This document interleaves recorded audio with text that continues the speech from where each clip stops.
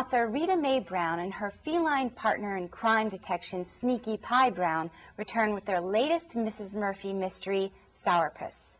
This best-selling crime series delivers suspense and down-home charm in spades.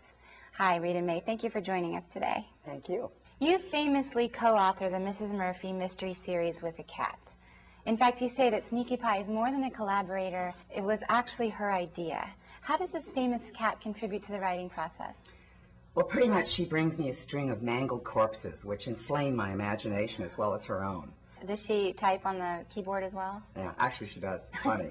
And while we're at it, are there any similarities between Sneaky Pie and Mrs. Murphy? They're both tiger cats, but I have to tell you that this has gone to Sneaky Pie's head, particularly in Sour Puss. You'll see she keeps making Mrs. Murphy slimmer and younger, and she herself is getting a little portly. There are some similarities, but I would have to say that Sneaky Pie's idealizing herself. Your passion for animals and your respect for humans really shines through in your work. Not only the humans, but all of the animals in the book have very distinctive personalities. How did you decide on these? I don't decide on anything. They're just there. They're all around me. I write what I see. Those are the personalities of that particular kind of species. But as for respect for life, I do. I don't think you can grow old and not respect life. Is it harder to write from the human perspective or the animal perspective? In some ways, it's harder for me to write from the human perspective because I grew up with animals. I slept with foxhounds in my crib. I can communicate more readily with animals. What's hard about writing about the animals is trying to render their consciousness into the English language. We have so many screens between us and reality. Language being a tremendous tool, but also a screen. And you have to pierce that screen. Your mysteries are set in a cozy southern hamlet of Virginia where you just happen to live. What do you find this backdrop does for your stories?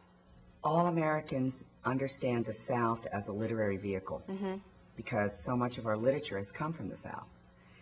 It gives me the freedom not to have to create my environment, if you will. So it allows me to just get right into the story, to get right into the people and the animals. This is your 14th book in the Mrs. Murphy series.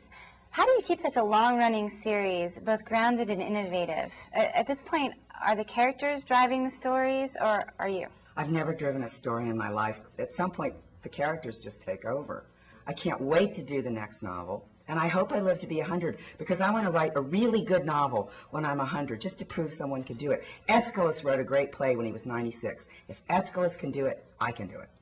Delve into thrills, charms, plot twists, humor, and a unique animal perspective on human crime in the Mrs. Murphy Mystery Series.